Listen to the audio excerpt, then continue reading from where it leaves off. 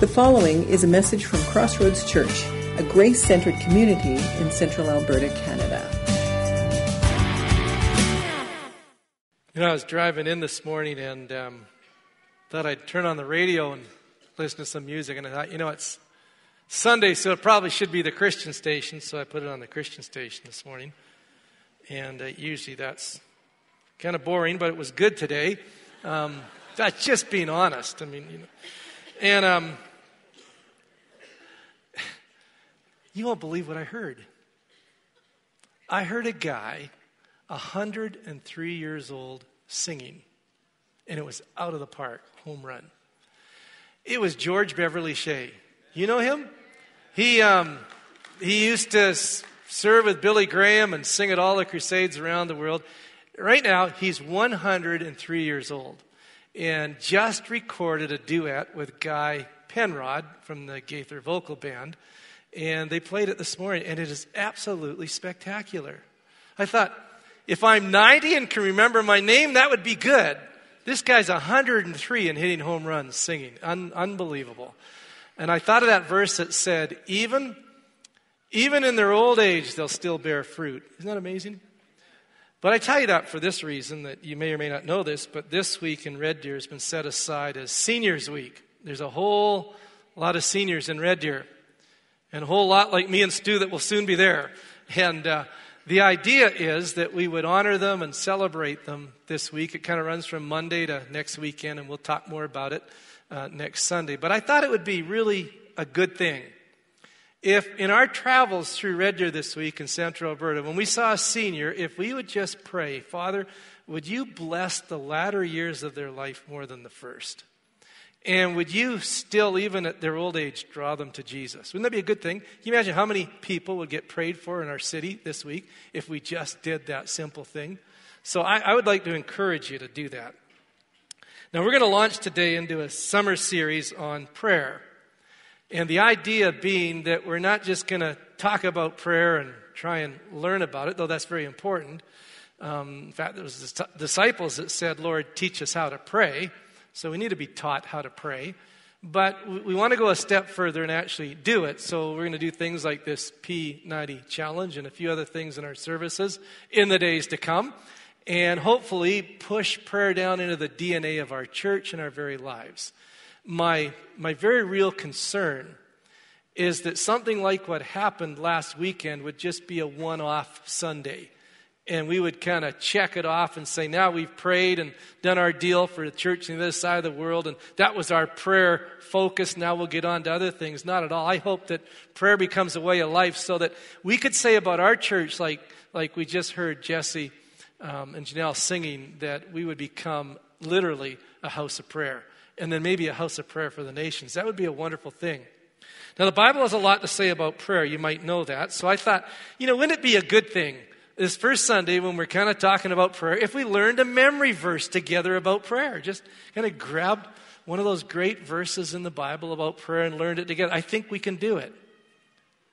Your enthusiasm overwhelms me.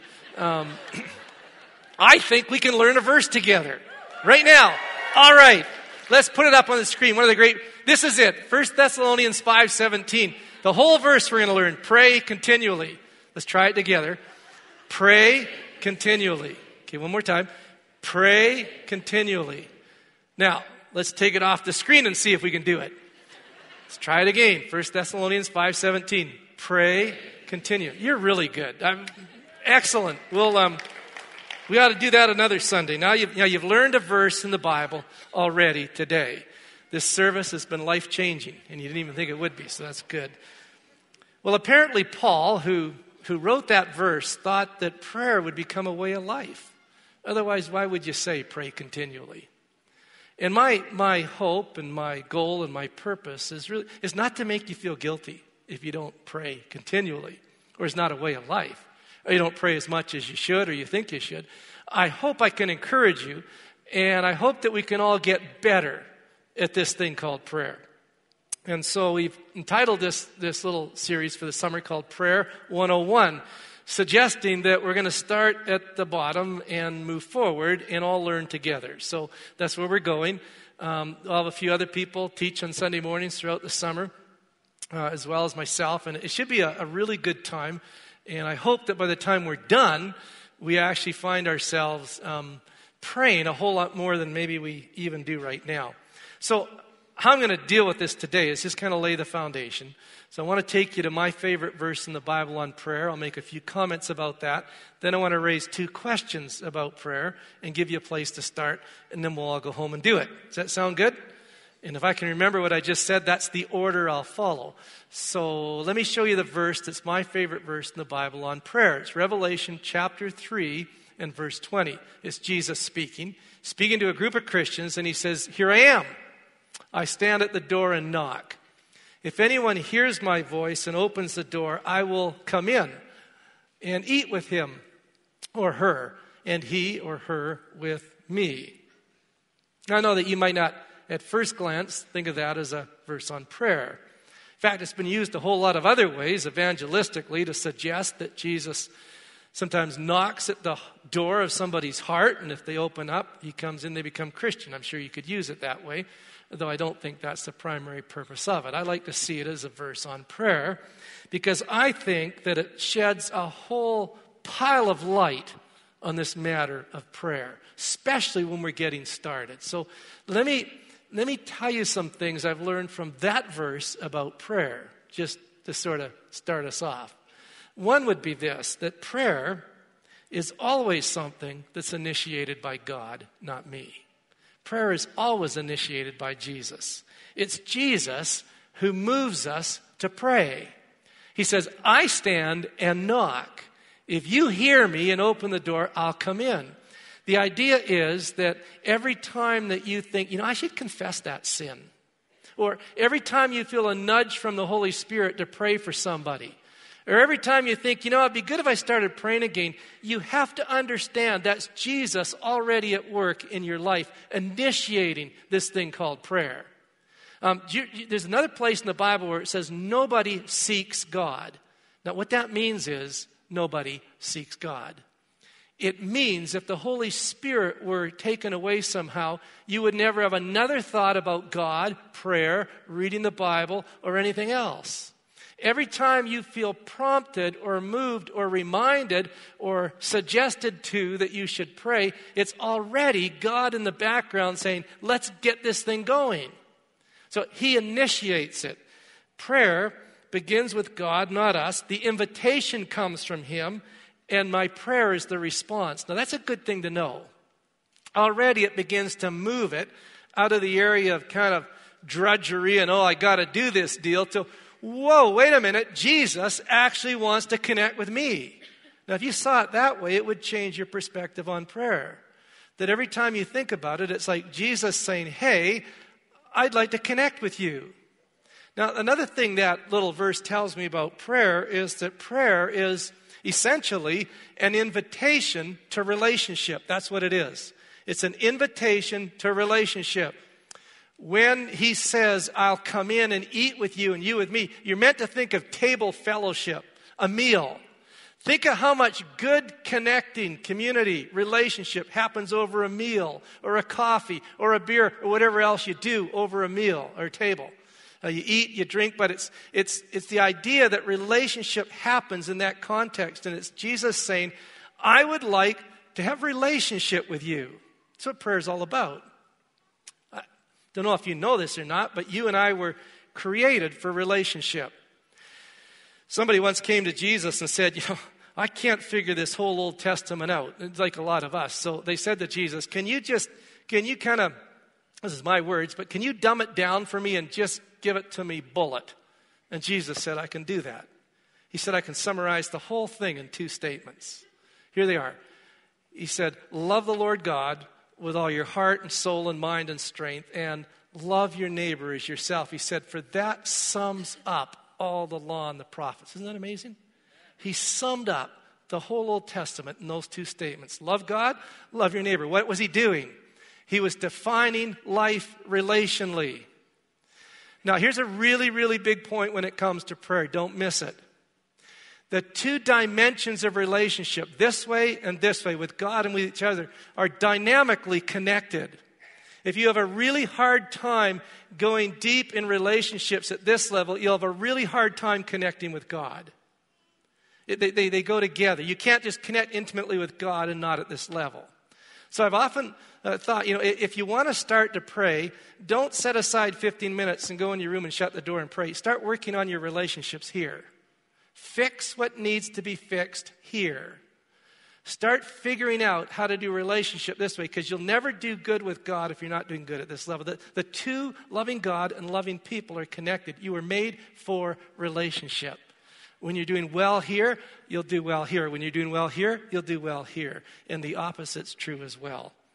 I've come to see prayer more as a friendship than as a rigorous discipline.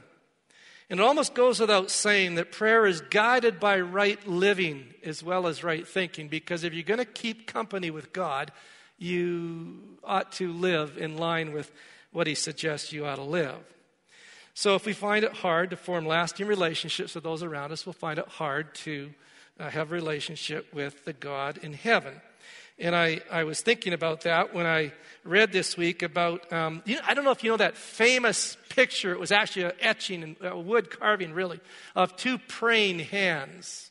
And it was done originally in the 1400s by a man named Albrecht Dürer. And he and another man, a friend of his, Franz, were aspiring young artists.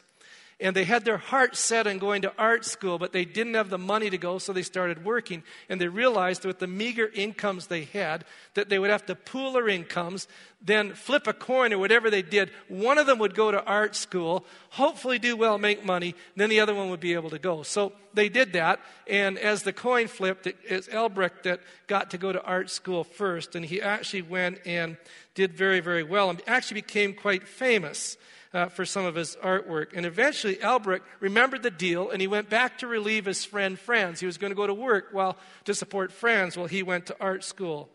But to his horror, Albrecht discovered that the heavy manual labor that Franz had been doing had forever ruined his hands. He'd never now be able to be an artist. He forfeited his own artistic future for Albrecht. Well, one day Albrecht found Franz on his knees, his hands joined together in prayer, gnarled, and yet offered up to God in loving sacrifice. And hurriedly, Albrecht sketched those hands and then produced them in the way that he did, that you can still see them today. And forever since, intercessory prayer has been symbolized by that etching that reminds us that prayer and friendship go together. In fact, the one that we pray to is a friend that had his hands pierced for us. Prayer and friendship always go together. Well, I go back to that verse, and it also reminds me that prayer it's speaking, and it's also listening. It's both. When you sit at a table with somebody, you speak and you listen, and the conversation goes back and forth. And prayer, in a very real sense, is actual conversation with the God that speaks. So I speak, He speaks, or He speaks, I speak. And so as we go through this series this summer, I hope you understand that when we say prayer, we're not just talking about the words that we come up with and pour out. We're also talking about a God that speaks into our hearts and into our lives. And so part of our time this summer, we'll think about that. In fact, I think Sean in July is going to talk about listening to the God that speaks, which is very much a part of real prayer.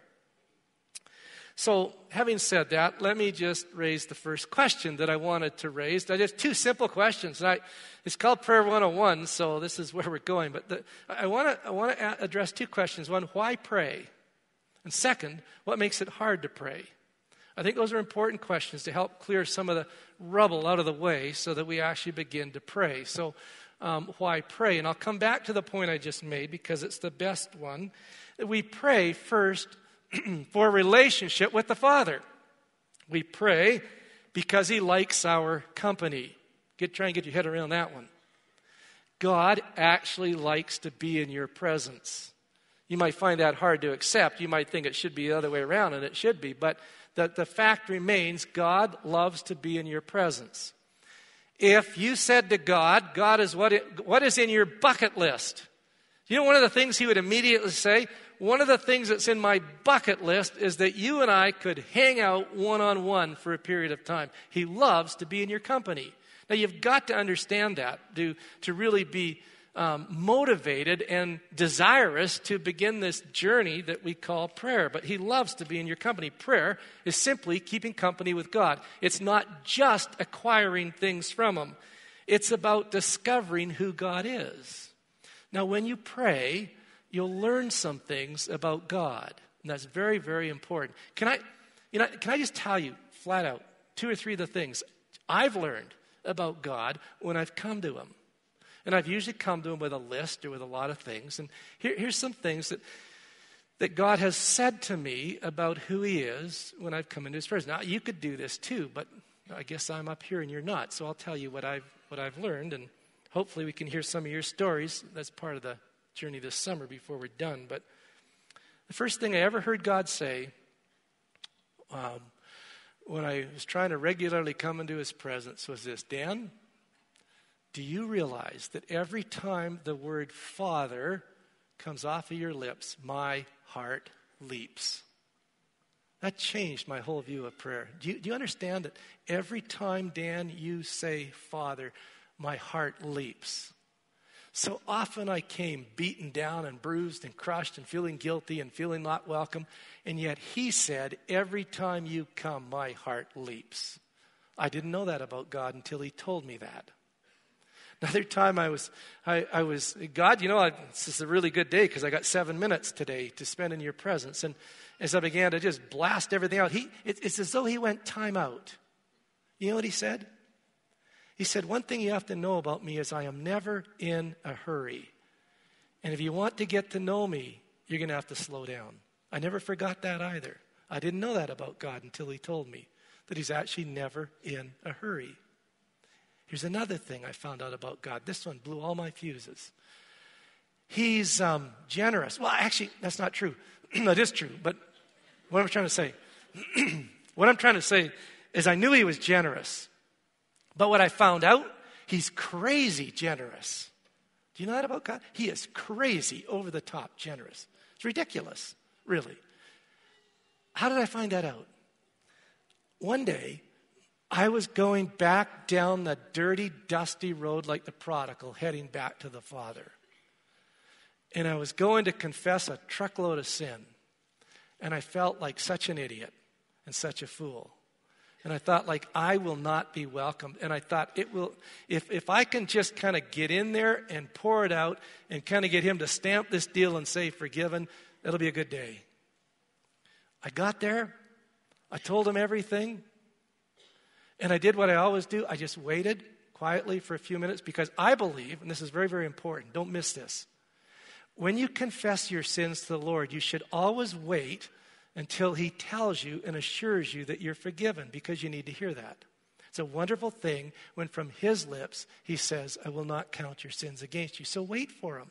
Don't be into, because you rush in and out, you miss so much good stuff from him. So I'm there and I'm waiting, just saying, oh, I hope he says today he's got this one covered. You know what he said? He said, I won't count your sins against you. I said, oh, that's so good. You are so gracious and generous. And I was kind of heading out the room. He said, hey, wait a minute. Do you want to hear more? And I said, okay. He said, you're forgiven, but you know what I'd like you to do, Dan? I'd like you to ask me for anything you want. I said, excuse me? He said, no, ask me for anything you want. I said, do you know what I just did? He said, that's dealt with. It's finished. Why don't you ask me for anything you want? He said, you were trying to do your own deal, do life your way, satisfy your own desire. Why don't you give me a crack at it? He said, give me the biggest list you've got and let me try and give it to you. I thought, this is crazy generous. I deserve to be on probation, sitting in the corner for a while, doing whatever. And here this God is saying, you're not only forgiven, but I'm so excited. I just want to bless you with everything I've got. And I thought it probably would be appropriate if I do good for a month for you to say that, but not 5 minutes after I've told you what I've done. And he just asked me for whatever you want. He is crazy generous. I want to tell you something. That's the best thing about prayer, is you discover who God is. And if you're not too big a hurry, he will blow your mind with who he is to you and for you. So that's the first reason you should pray, is because you'll really get to know who God is. Second reason, it's the flip side of that, and it's one that we're all familiar with, is, well, where am I? I can't even find out where I am here. I'll tell you what it is when I find it here. Here it is, because God answers prayer. That's why. How could I forget that? We pray to God so that we'll get to know who he is, his heart, but we pray to him because he actually answers prayer. The idea is we're needy people. We're not people that have it all together. We're not capable, really, of providing for ourselves all that we need, nor are we capable of bringing in God's kingdom in our heart, our home, our city, our country, our world. So we ask. And nothing is clearer in the Bible than that God answers prayer. And I could give you a truckload of verses. Let me give you just a smattering to just make the point. Matthew chapter 7, verses 7 and 8. This is a great place to start. But Jesus speaking in Matthew 7, 7 to 8 says this. It says, "Ask, and it will be given to you. Seek, and you will find. Knock, and the door will be open to you. For everyone who asks receives, he or she who seeks finds, and to that person that knocks, the door will be opened." Now, it's not meant to be analyzed, it's meant to be believed. That verse was not given to theologians or pastors or missionaries. It was given to a group of ragamuffins on a hillside overlooking the Sea of Galilee, who most of them never even graduated from high school. And when they heard, "Ask and you'll receive, seek and you'll find, knock and the door will be opened unto you," they just took it for what it was. And that's the way you're supposed to take it. You're supposed to ask, expecting to receive. You're supposed to look, knowing that you'll find. You're supposed to knock on his door, knowing that he won't turn away and do something else. And then you have that great verse in Jeremiah 33:3 that says, "Call to me, and I will answer you and tell you great and unsearchable things you don't know." It's just like he throws out this great challenge. He says, "Hey, try calling me. I'll answer you." That's pretty cool. I like Psalm 65, verse 2. It says, "O you who hear prayer, to you all people will come." Now, I need to retranslate this for you, because this is from the older version, NIV. The new NIV, that if you have a little extra money, it's been revised, and some of the translation changes that need to happen have happened. It came out in 2011. So when you go to buy a Bible, if you look at the table of contents page facing that, it'll tell you when it was published. The 2011 NIV, it would translate this verse this way, and it's the right way. "O you who answer prayer, to you all people will come." Do you see the difference? That's the real meaning. "O you who answer prayer, to you all people come," or should come, or will come. And then you have that great Psalm 116, which is one of the classic Psalms in the whole book of Psalms. But I love the way it goes. The first few verses anyway starts this way. "I love the Lord." Why? Because he heard my voice. He heard my cry for mercy. Because he turned his ear to me, I will call on him as long as I live. Do you see the logic here? I was in great trouble. I called on him. He heard my cry. He turned his ear to me. So why would I ever stop crying out to him now? That's the thinking. "The cords of death entangled me. The anguish of the grave came over me. I was overcome by distress and sorrow. Then I called on the name of the Lord. Lord, save me. The Lord is gracious and righteous. Our God is full of compassion. The Lord protects the unwary," or the simple-hearted. "When I was in great need, he saved me." Isn't that amazing? I mean, that's a really good reason to pray, actually, is that God answers prayer. Can I give you an illustration of how he answers prayer? If you were to go today to Dallas, Texas, you'd find in the outskirts of the city a church named Gateway Church. A very good church. The senior pastor, his name is Robert Morris. And he told a story not so long ago that I thought was absolutely amazing, so I want to tell it to you. The story that he told was about a man named Ray Alexander. And this story about Ray Alexander was about Ray Alexander and his relationship with Robert Morris's grandfather. Now, Ray Alexander, what he used to do is he was a Christian man. And in his Bible, he kept some names in the cover of people that he was praying for that didn't yet know Jesus. And he would pray for them regularly. Every time somebody came to know Jesus, he would put a check mark beside that person. That's an answered prayer. So let me tell you the story that Robert Morris told. Robert Morris stood up one day and said, "My grandfather used to work for the Texas Highway Department with a guy named Ray Alexander. Ray Alexander was a believer. My grandfather was not. Their job was to put asphalt in potholes." Now, just an aside, we could use them here, couldn't we? Anyways, Ray witnessed to my grandfather and said, "Why don't you come over tonight after dinner and let me share more about Jesus with you?" So my grandfather said, "Okay." So after dinner, he got up and he started to leave. And Robert said, "My father, who was only 16 at the time, just got his driver's license, said, 'Hey, can I drive you over?' My grandfather said, 'Sure, but you have to wait outside while Ray and I talk.' So they drove over. My father sat alone in the car while my grandfather went in and talked with Ray Alexander.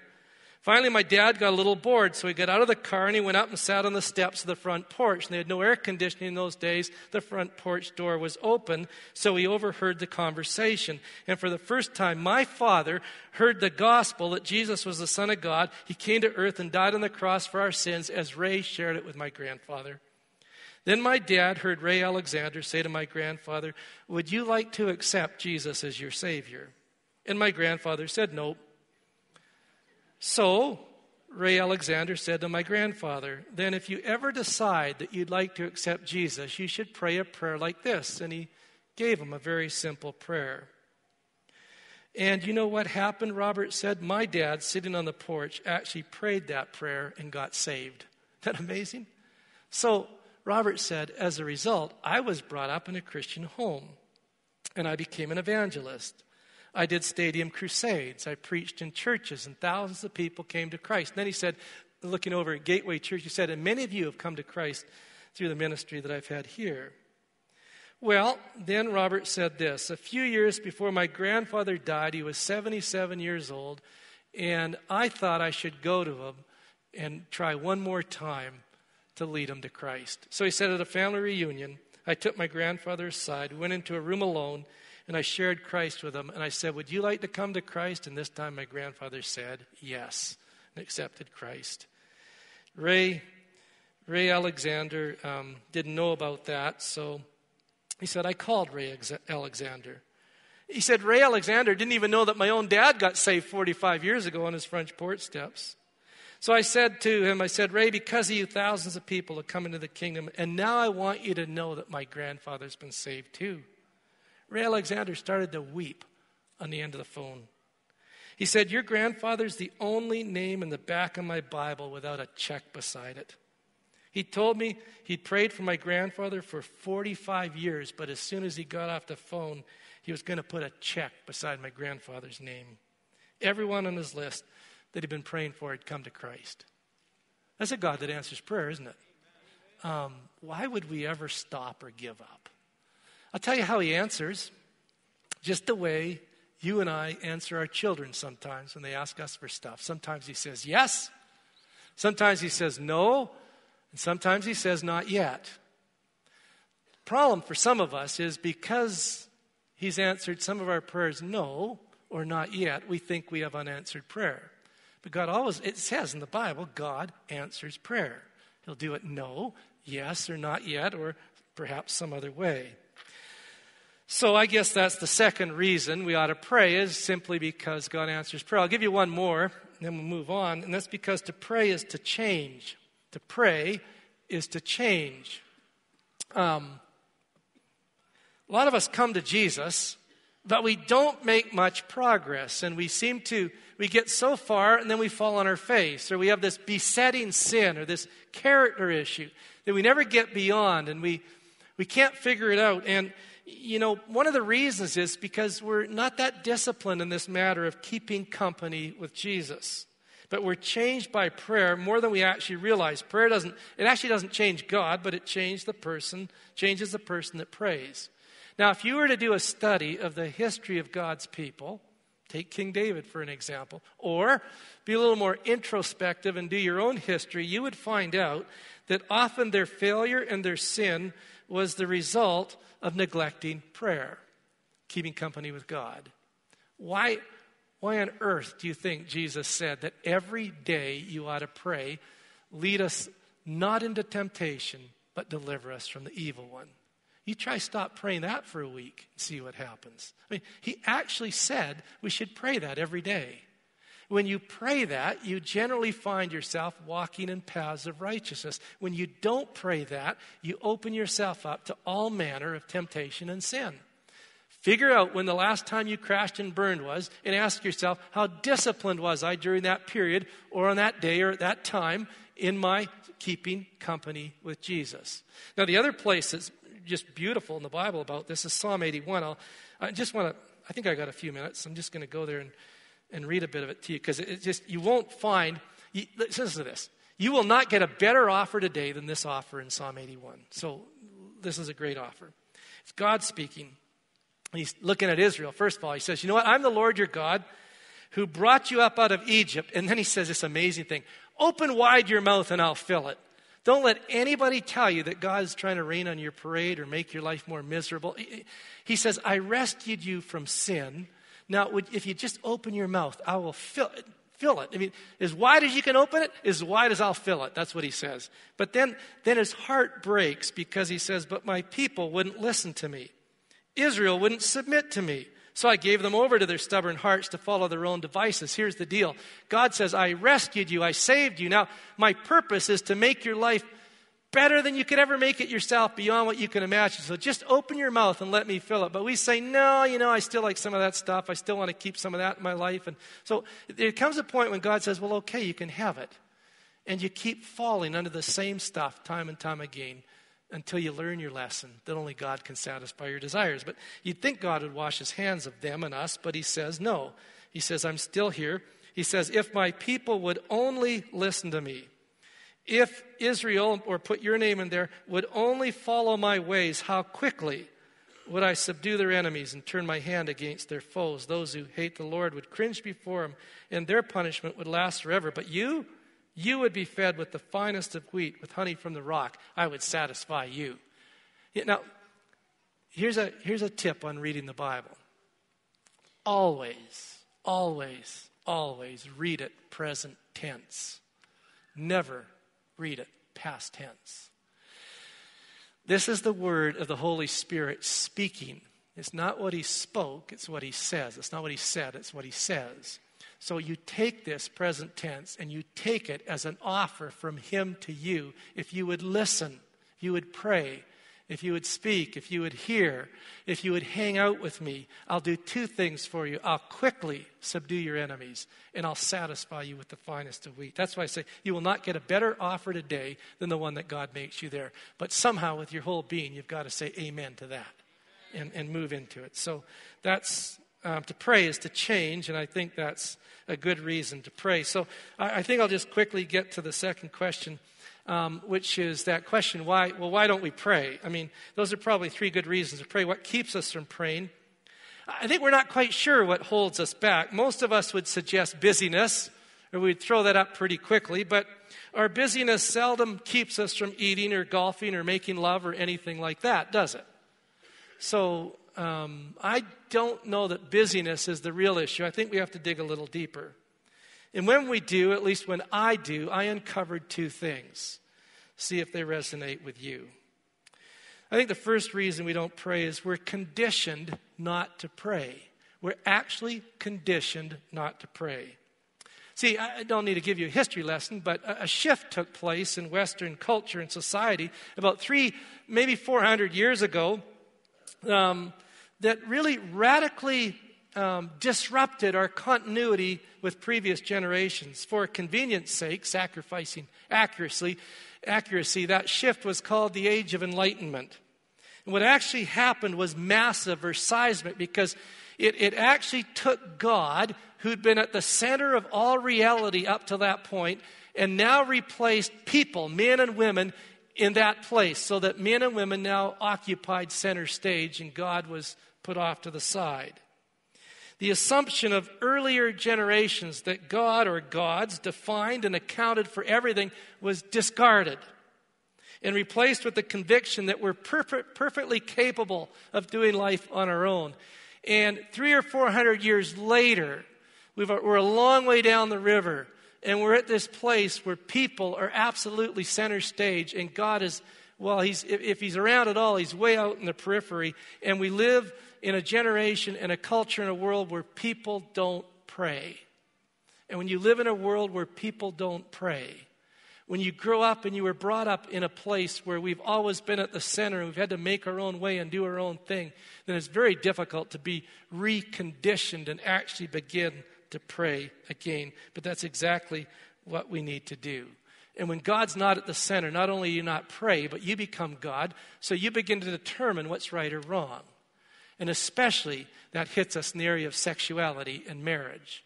It's very, very difficult today to stand up in this church and say, this is what the Bible teaches about sex and marriage, because I get pushback from all sorts of groups out there and all sorts of groups in-house because we have disregarded God, and it's no longer God, it's my opinion. And I think that it's when you live and you grow up in a culture, in a world like that, it's so hard to get back to that place where you say, I can't do anything without God. I don't know truth without God. I don't know how to do my job without God. I can't love my wife or my kids without God. See, we're so used to being self-made people. We have to come back to this place where God becomes the center of all reality. Until we get back there, we'll never pray with much intensity. So that's the first reason it's difficult to pray. The second one is very practical for me, and maybe you'll find it the same for you.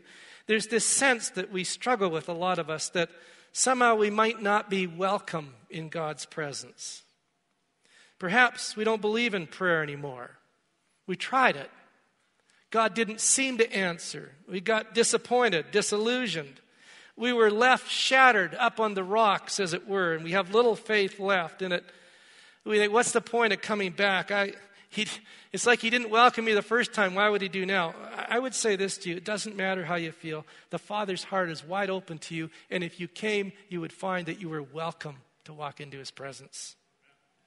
Perhaps you only prayed when you were in trouble, and so you cried out to God, and he actually answered, and you actually, in that whole deal, made a deal with him and said, if you will, then I will. But when he got you out of trouble, you forgot your part of it, and you think, why would he hear me now? I never kept my commitment the first time, and I only pray to him when I'm in trouble. Doesn't matter. If you're in trouble, pray to him. You would be welcome. And he gives to all people generously, and he doesn't find fault. It's our wrong views of God that keep us from coming into his presence. Perhaps you feel too sinful, too unworthy, a nobody to come into his presence. He loves it when sinners come and just say, here I am. I need mercy and grace. He loves that. He actually smiles when you come. Can you imagine the great joy on the Father's face when the prodigal came down the highway? Can you imagine how God feels when you come? I mean, we've got to get rid of this sense that we might not be welcome in God's presence. In Jesus' name, you are welcome to come. In Jesus' name, you are welcome to receive everything that you need. In Jesus' name, you are welcome to hang out in God's presence. So I think we ought to get started, and I think I'll end by telling you where to get started, which sounds kind of strange, but that's the way it'll be. Let me give you some advice on getting started. This is it. This is prayer 101. When you're getting started, pray as you can, not as you can't. Pray as you can, not as you can't. Don't worry about fancy words. Don't worry about how somebody else prays. Pray as you can, not as you can't. Where do you begin? Well, right where you are, with the things that concern you, your families, your job, your neighbors, your friends. Talk to God about that. What are the things that you carry as anxieties in your heart about your family? Just start talking to God about those things. What about your neighbors? We have a couple homes down this way and a couple homes down that way, and they both sold, and there's new people coming in, so starting to talk to God about our neighbors. God, help them to be nice. That's what I'm thinking. So help them to be nice. I just pray as I can. And help us to be nice to them. That's a good place to pray. But I'll give you more substance as we go along. But that's a place to start. Pray about your job. Your job is located in a certain place, and there's certain people around you for a reason. Pray about them. Ask God for wisdom with your job. Talk to God about some of your friends whose marriages are blowing apart or who have cancer, whatever. Just say, God, I can't handle this. I'll never forget one of my great, great friends, Jim. I may have told you this before, but we have a group of men that pray here on Wednesday morning, and they pray long Christian theological prayers, and they really mean it. That's how they pray. And my friend Jim, who wasn't a believer yet, he was starting to come to church, said one day when we were running, he said, hey, I'd like to come to that prayer meeting on Wednesday morning, and my heart sank. I said, this is heavyweight prayers. And I said to my heart, Jim, you're not even a Christian. I don't know how you're going to handle this. But he showed up of all things. And they always pray in a certain order from this guy around the table, around to the end. So we sat over there. I put him at the end because I thought I'll dumb it down and then I'll jump up. Prayer will be over and we'll all go for coffee. He won't be embarrassed or have to pray. So they all went for 10 or 15 minutes each as they do. And that was good. God hears their prayer. I'm not trying to criticize what they do, but I was worried about my friend Jim. And I just said a little quick prayer, and I was halfway out of my chair and ready to say, let's go for coffee, when Jim started to pray. How can you do that? He's not a Christian. But he was praying. He started to sob. But how can you do that? And he started to pray about his dad with a brain tumor and his brother who had drug problems and this and that. And he sobbed, and he prayed as he could for his dad and his friends and everything else. And I thought, I'm in the presence of something holy. Then he jumped up and he said, hell of a prayer meeting, guys, let's go for coffee, he said. I think God understood that. Sure hope you do, but anyway. You know what? Pray as you can, not as you can't, and start where you are. That's the deal. So, all that to say that I believe that God can reach us and bless us in the ordinary matters of our daily life and in the stuff that we think about, because that's what real prayer is about. What I'm going to do every week is I'm going to put a prayer up on the screen. It's from somebody this week, Richard Foster. When you're learning to pray, one of the best things you can do is be mentored by great prayers. And in the history of the church, there's been some great, great prayers. And some of the prayers that they've prayed, they've recorded for us. And I find that sometimes they are way better than I am. So I just grab their prayers and I pray them. And I hope next week to show you some of the best. And I know this is rather naive on my part, but I still actually believe a few people still read books. So I'm going to show you some of the great classics on prayer so that you can learn from them. Not some of the popular stuff that you'll find on the shelf of bookstores. You can get lots of popular stuff on prayer. The classics are the things that actually change your life. And I want to show you some of them. And some of these great prayers come out of these books. This is from a book called Prayer by Richard Foster. He's still alive. He's a Quaker. And excellent person in terms of spiritual formation and the disciplines. Celebration of Discipline was one of his great books. But anyways, I just love this prayer, and I think it's a great one for us to start with. And next week, I'm going to have them at the door for you because so many people asked for this at the end of the first service. I'll have them all written out for you. But I'll give you one a week. But this one from Richard Foster just says, Dear Jesus, how desperately I need to learn to pray. And yet when I'm honest, I know that I often don't even want to pray. Now, isn't that just a great, honest prayer? I'm distracted. I'm stubborn. I'm self-centered. In your mercy, Jesus, I like this part, bring my wanter more in line with my needer so that I can come to want what I need. In your name and for your sake, I pray. Amen. So that's just a great way to learn to pray, is just to grab a prayer that somebody else has prayed and got God's attention with, and if it makes sense to you, pray it. Nothing wrong with that. So let me end by going back to the verse that we started with at the beginning, Revelation 3:20. Behold, I stand at the door and knock. If anybody hears me and opens the door, I'm going to come in, sit around the table with them, and have fellowship with them. And reminds us at the heart of everything we do is relationship. We have a chance to sit at the table with Jesus this morning before we leave. And I hope it's not a quick in and out. We have the table of the Lord. And it's not just something we kind of roll out every month. This is the very, I hope you understand this. This is the very high point of everything Christians do. It's the thing that Jesus looks forward to the most every month. Is sitting at this table with you. Having symbols of food, cracker or bread and a cup. And fellowshipping with Jesus for a few minutes before we head out one-on-one personally. The bread and the cup, you know they're symbols of what happened at the cross where Jesus died for our sins. The bread is body and the cup is blood. But more than that, when it's put in your hand or you take it this morning, what if you sat there and took a few minutes while we all get it? And what if you realized, I get to sit at a table with Jesus this morning? And what if you just said, looking across the table into his eyes with the bread and the cup, thank you, thank you, thank you for what you did for me. And what if you just stopped talking and listened? I wonder what he would say to you this morning. I think he'd say some astounding things. Let's fellowship around this table for a few minutes with Jesus before we leave. I'll give thanks for the bread and for the cup. Then we'll hand it out to you, and when we all have it, I'll just give us some instruction as how we can eat it and drink it. So let me pray.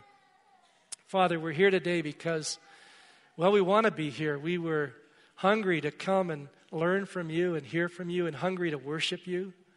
And it's a delight that you would actually take the time, Father, and Lord Jesus and Holy Spirit, to sit at a table with us and enjoy our company, and we get to enjoy yours. So, Lord, as we take the bread and the cup, we thank you for the bread and we thank you for the cup. We'll never forget what it means that you died so that we don't have to, and that you came to forgive us and give us life like we've never had before. And so we humbly take the bread and the cup and open the door that you knock at and say, please come in and fellowship with us this morning. For we pray in Jesus' name. Amen.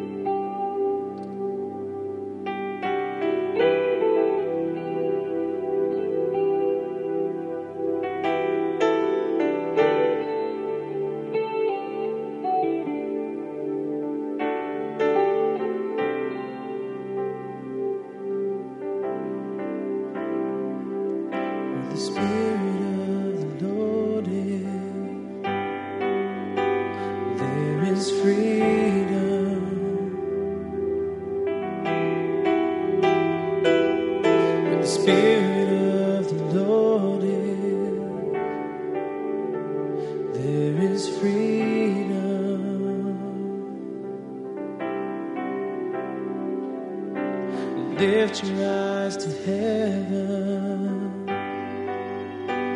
there is freedom.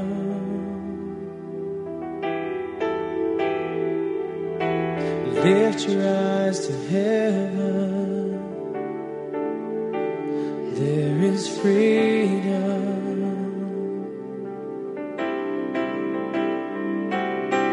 Freedom reigns in this place. The showers of mercy and grace falling on every face. There is freedom.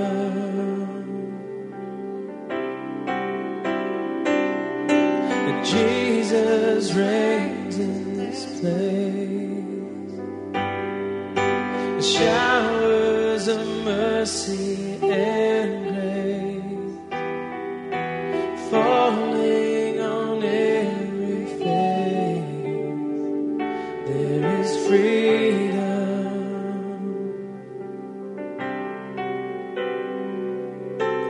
If you're tired and thirsty, there is freedom.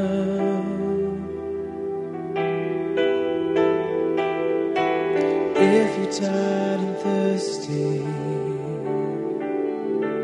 there is freedom.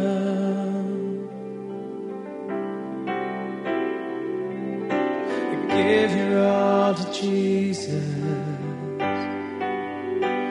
There is freedom.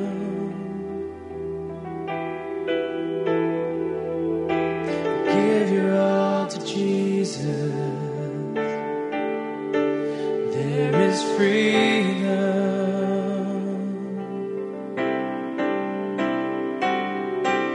Freedom reigns in this place. Showers of mercy and grace falling on every face. There is freedom.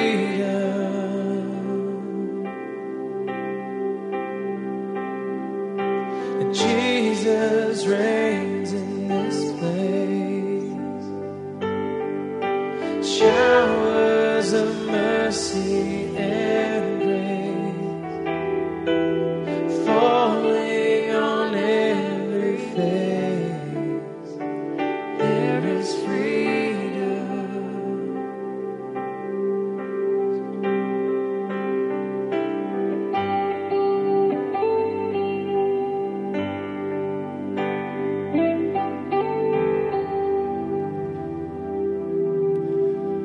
I think we all have bread and a cup, so why don't we stand together? That'd be a good way to do this. And why don't we, in the presence of the living Lord, and in each other's presence, eat this bread and drink this cup with gladness and joy in our hearts.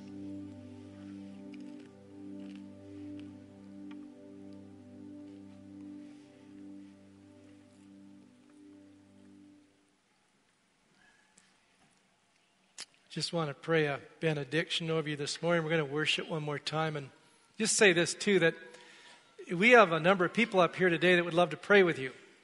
So we know God answers prayer. And if you are sick or just want to thank God or just want to pray for a friend or family, whatever, I mean, we're here to pray with you. And we'll be here as long as we need to be. So whether it's during the worship or afterwards, just make your way up. And we'd be delighted to be able to spend some time praying together. So, Father, I now pray that for all of us here, as we leave this place, we would be convinced and rooted in your love, convinced of your love and rooted in it.